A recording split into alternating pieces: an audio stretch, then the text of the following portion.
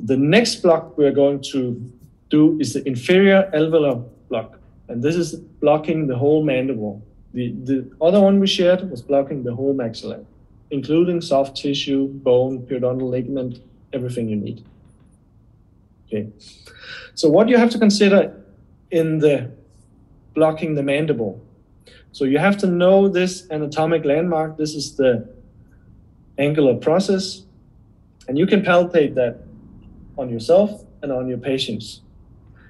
And the theory is that this foramen, where the inferior alveolar nerve goes into, is placed half the length from here, the last molar should have been a tooth here, from this distance to here. So you have to go halfway in with your needle and place your local block. And that sounds nice. In theory, sounds very easy, right? But when you have a patient on the table and you have a long needle and you start to put it into tissue, you lose track of how far you have put it in, because it's not like a needle has annotations on it saying, oh, now you're half and so on. So that's why you make your own mark how deep it needs to go. Okay, I have a very nice trick for this.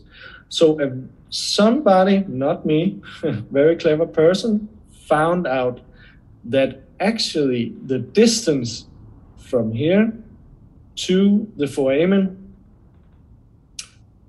equals the distance from the ventral border of the mandible to the alveolar bone height at the level of this molar, the first molar. And that's the same in cats. And when I found out this was mind-blowing, and it changed the approach to, and changed the way I was more confident in delivering these nerve blocks, because I used this information. Okay, so this length is what you want. So what I do practically, so you have this dog on the table. See? So you palpate the angular process, which is right here. You want to block this mandible. So this is your angle. Okay, so this is your angle. You've got the last tooth here, and you want the angle of the needle to go in this direction to the processus alveolaris here, okay? And you want to go half the distance. So what do? I measure the height with my periodontal probe. See how deep is it. Then I place the needle next to it, and I make a bend right at that length. And this is a very nice trick. I want to pause this here. So now we have the intraoral look. This is what you see when you have to do this block. So see, my finger is still on the alveolar process. So that means you have your direction. You know you have to place it in here, and the exact spot where you need to put your needle in is right below where the gingiva stops. So see, all this tissue right here surrounding the teeth is the gingiva.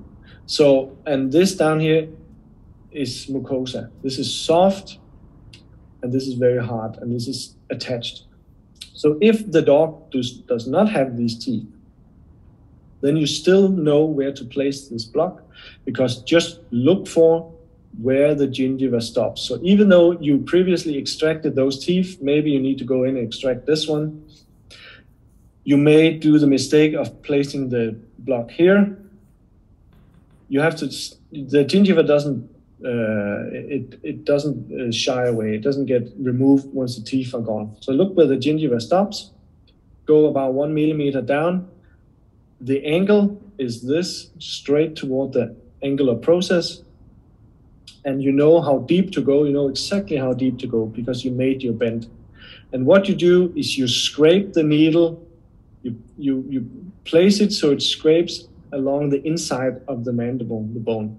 And this is your length. And you aspirate, inject, little bit of bleeding, no problem, not a big problem. So this is, you know, I really like this approach because it just works all the time. And once you have some experience in doing this, you don't really think too much about angles and so on.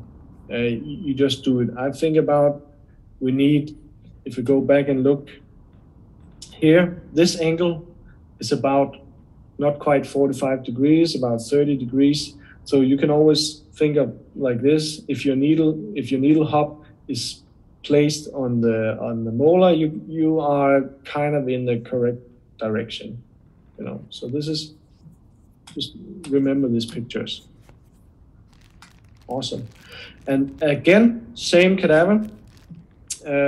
This is where you place the needle in here. You go straight down into this nerve right here.